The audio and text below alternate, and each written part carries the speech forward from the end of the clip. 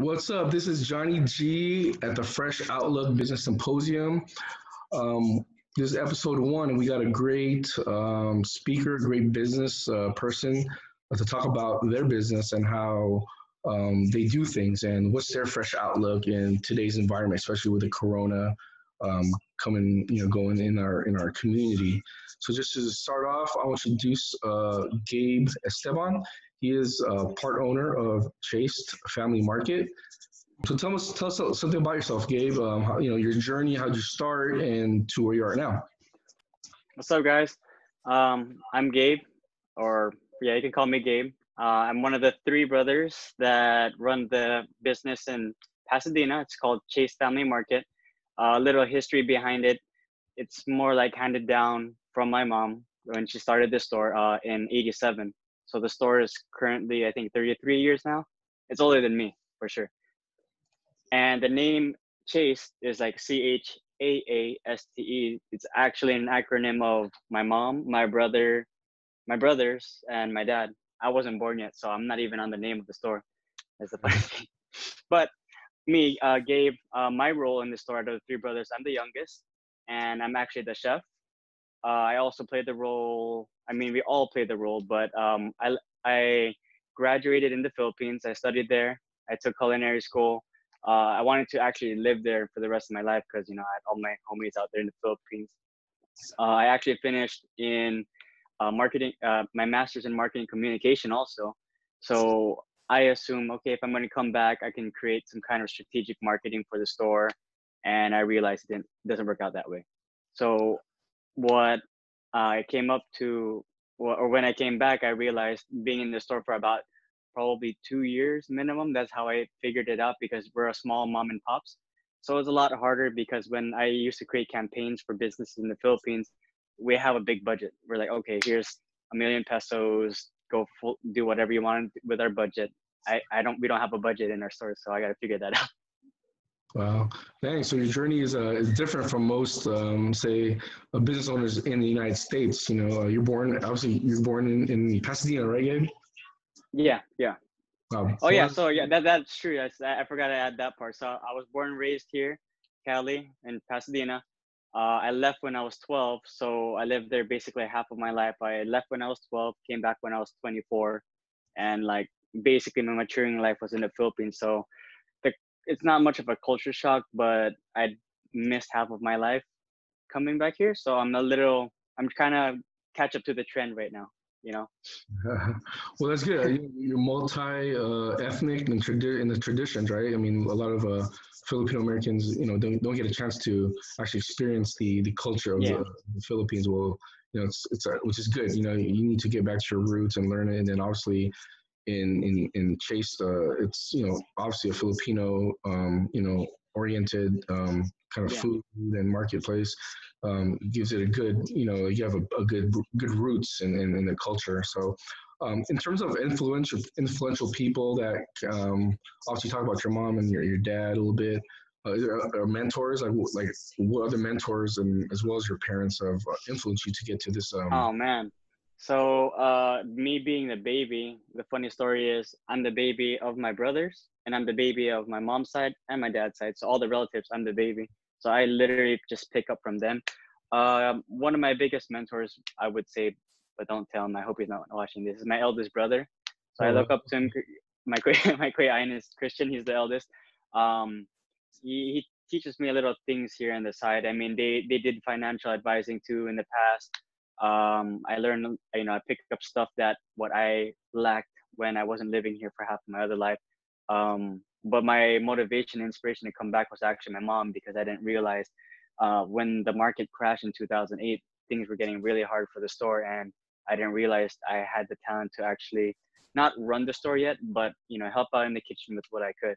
But the funny thing is, when I went to culinary school, we don't learn Filipino food. That's we don't learn that at all. And I had uh, I learned through tough love. So good thing, I thank God that I know how to cook. So I just actually observed my mom, and you know how moms are. They're like tikim dito or like put a little bit of this, put a little of that, but they cook with love.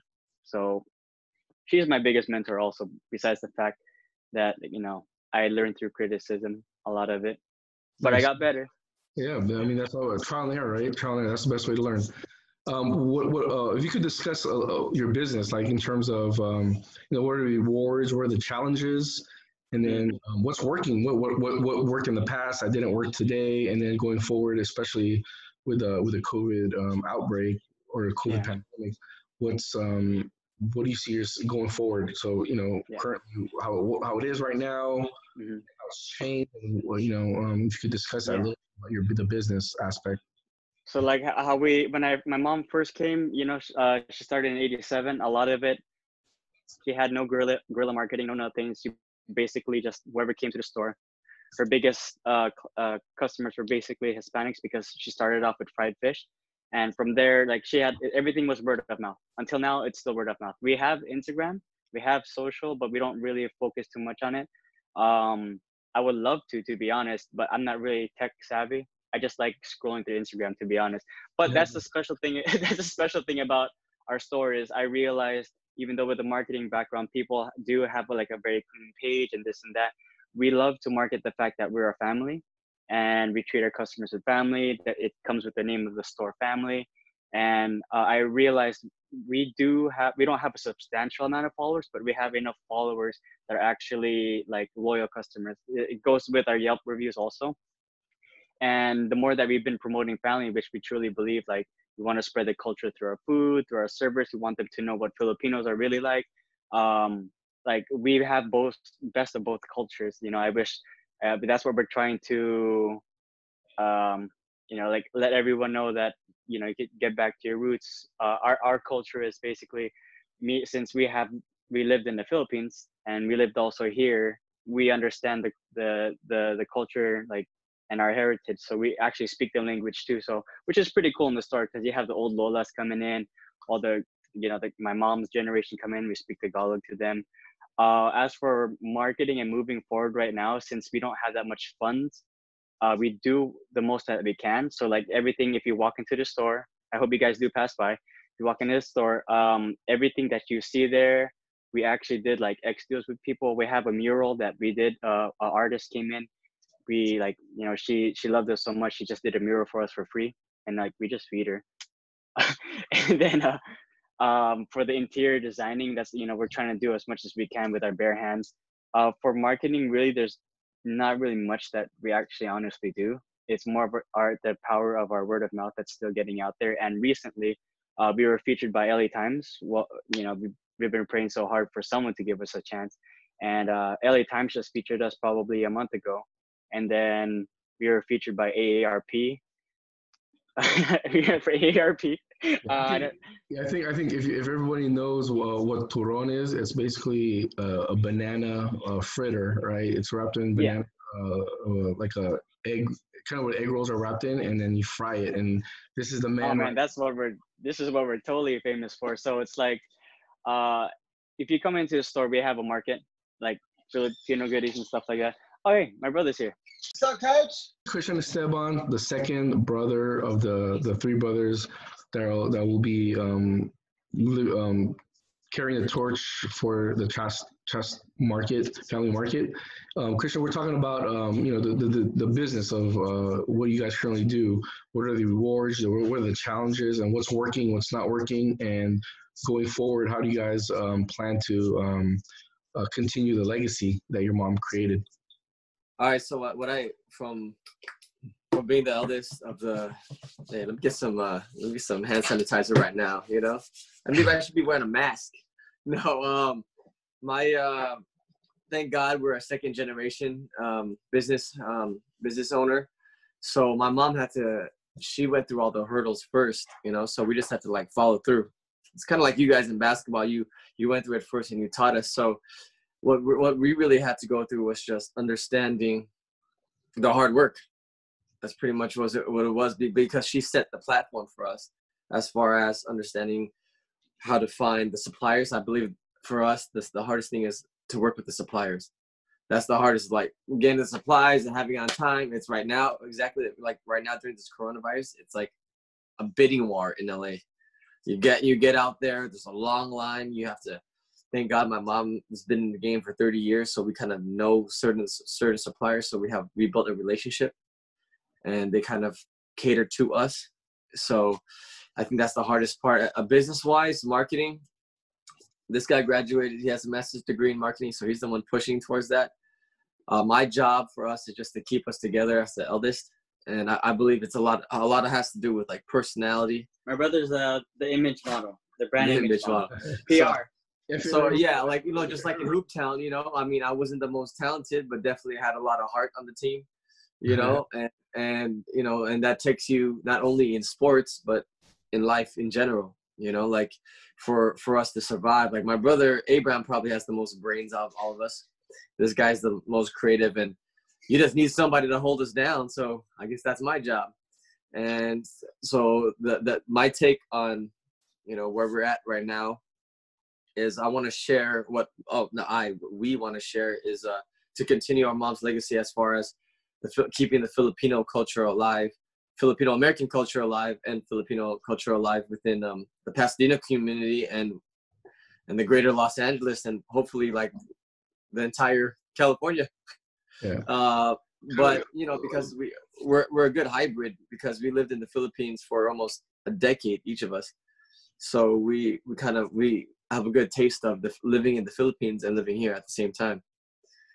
So you talked about like a little bit about your journey in the Philippines, and I think before you joined us, your brother talked about his journey. So if you could talk a little about your journey from being born in Los Angeles and then going back to the Philippines and the things that you've done, I think that's interesting because I think the fresh outlook is like we all don't come from the same background. We all come from the same background, but we have different journeys, and it lands you to certain destinations. So if you could talk a little about that and what you did and how you got here and how it's helping you out now, if you could just elaborate on that a little bit.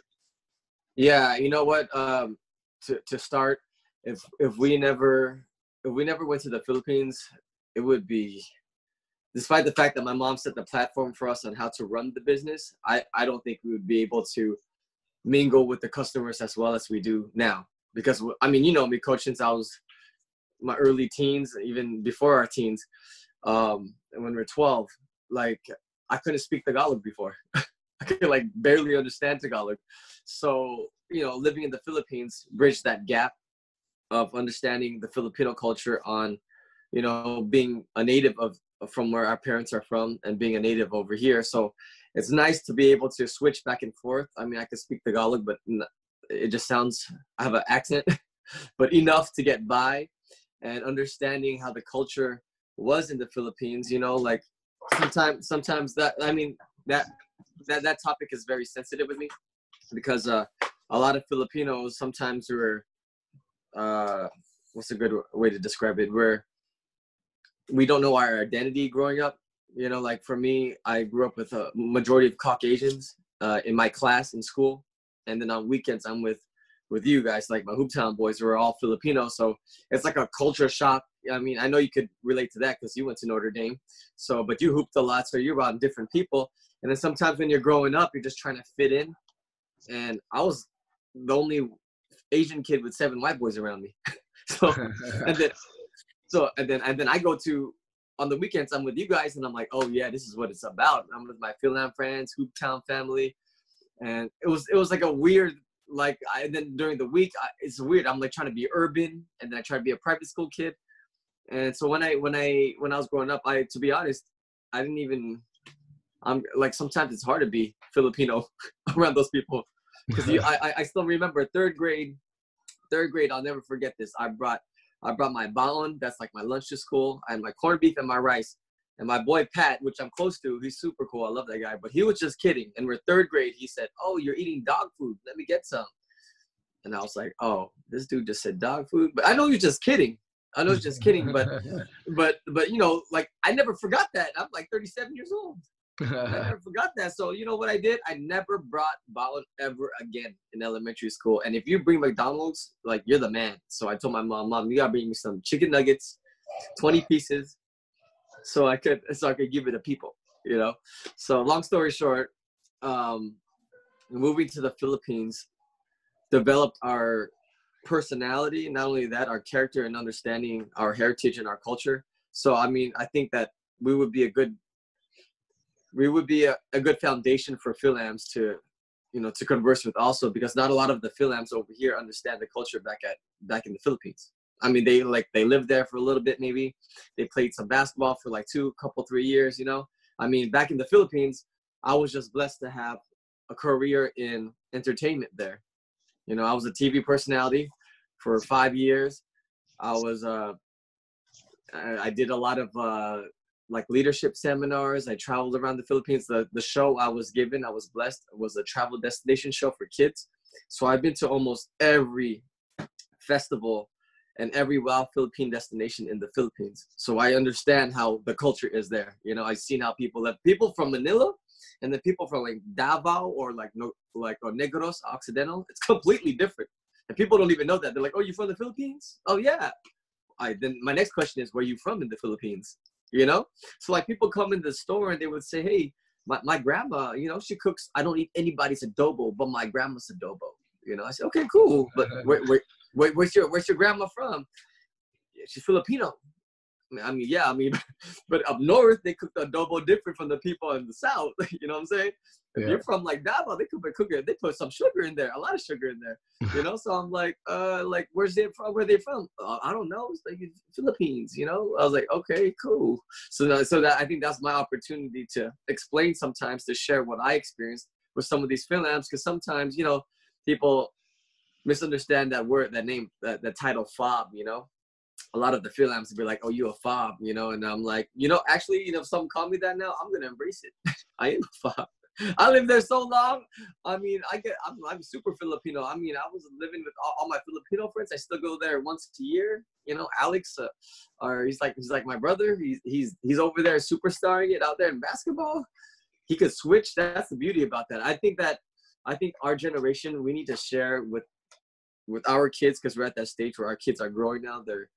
They have no clue what it is to be Filipino.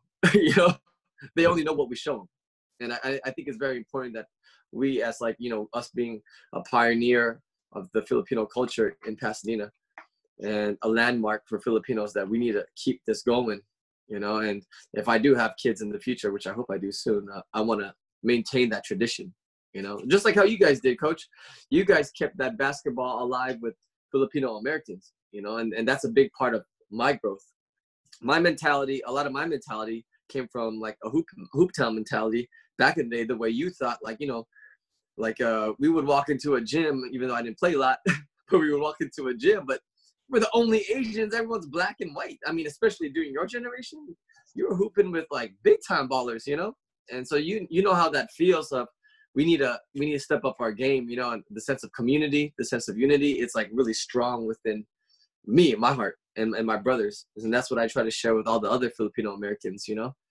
And, No, you talked about, like, now I want to talk going forward, going back to the business and all your experiences going forward. That means you plan to do something different, like in terms of like marketing, advertising, your outreach to the community, with all the experiences you have with trying to bring in the say other ethnicities, not only just the Filipino Americans. If you could talk more about that. I mean, do you have any plans on that on going forward, especially after the Corona stay-at-home order gets lifted? Oh yeah, well, Gabriel has a lot to do with the marketing. Want to talk a little bit about that? With Like going forward? right now how everything's going on with the coronavirus, moving forward, like hopefully all this ends, but if we're going to adapt to this, like, we were thinking more of like takeout, pickups, just like how other restaurants are still doing it. Yeah.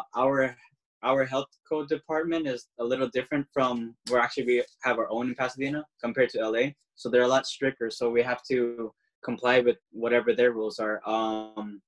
In terms of like events and stuff in the future, we still want to tap like, what we initially want is to tap more of like corporate, so we can do like packaged meals and stuff like that. And then eventually we're planning to do collaborations with a lot of people, because recently people have been reaching out to us, like, who are they?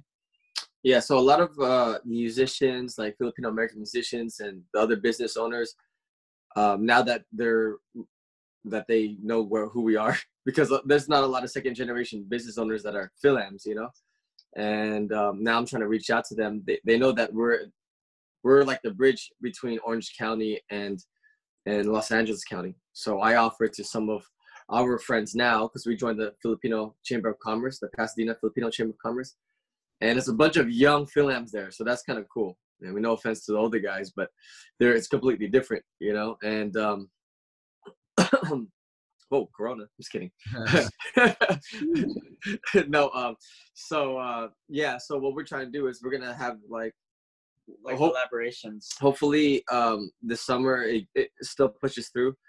We were going to have something called like summer nights, where we have some of like, I mean, it could be anybody, but particularly we're trying to favor to like Asian Americans and Philams. Like if you want to showcase music, we're going to have summer nights would be after 8 p.m. and onwards. We'll have like probably 4 other pop-ups with us, including ours, but no food, just desserts. And then people who wants to showcase their talent as far as music is concerned, or like or have like poetry, a chill hangout and do KTV, you know, like how we do in the Philippines. Because in the Philippines they had this thing called bancheto before, and it's like because everybody's just commuting in the Philippines. And so what I loved about bancheto was they just had like an eatery with a bunch of like pop-ups there, and people just chill. And I said, why can't we have that over here? Our parking lot is well lit, it's safe, right off the freeway. But the Pasadena, like what my brother said, the Pasadena Public Health Department is extremely strict. So we could have everything inside, but they could hang out next to their car. So I was thinking we could go ahead and do that. And I was speaking to the other young Philams. I mean, that's a good direction where to go and link up with everyone else, so we could start helping each other out. Like, you know, like what you said, like in this within the community. Yeah. Any words of wisdom to aspiring, say, restaurant owners, or if they want to open up their own market like you and have kind of like a hybrid market eating place, or even a food truck? I mean, what are the things that you need, the number one things you need to establish, and then, you know, the things that you need to also be consistent? You know, any words of wisdom on that aspect? I mean, my brother Abraham would know the criteria on how to run that side of the business. I mean, I wasn't a business major. I was a film major in broadcasting. And but for me, to be honest, just running this business, watching my mom do it, you need prayer, hard work, the right attitude, and that's going to equal success. So how does that work? So here it goes. You got to pray so hard, right? And then if you fail, you have to put the hard work in. And even though you fail, you got to have the right attitude. And even though you fail, hey, it is what it is. And then you have success. But watching my mom work relentlessly, you're gonna have to sacrifice your hours. That's it. Oh, plus now, like in comparison to the baby boomers, like our parents' generation and to ours, what we're trying to communicate to our mom right now is our generation, we thrive through collaborations. Because I notice a lot of the younglings now, they like to collaborate a lot. They like doing pop-ups, just like how we mentioned earlier. And we want to take the most of that opportunity when this is all over, to like collaborate with everyone. You know, we're not only promoting ourselves, we're promoting them through our business. We want to connect, like we want to be, what were you saying before? You want to be like the main thing for everyone to connect each other. Well, be like a landmark for Filipino Americans, you know, just like a place where everyone could congregate. And like, you know, they can find other services. Like someone comes up to us, they actually ask us, hey, do you know anyone that has like empanadas or something like that? And we actually do have other suppliers, so we connect people to other Filipino businesses or any other business. Yeah.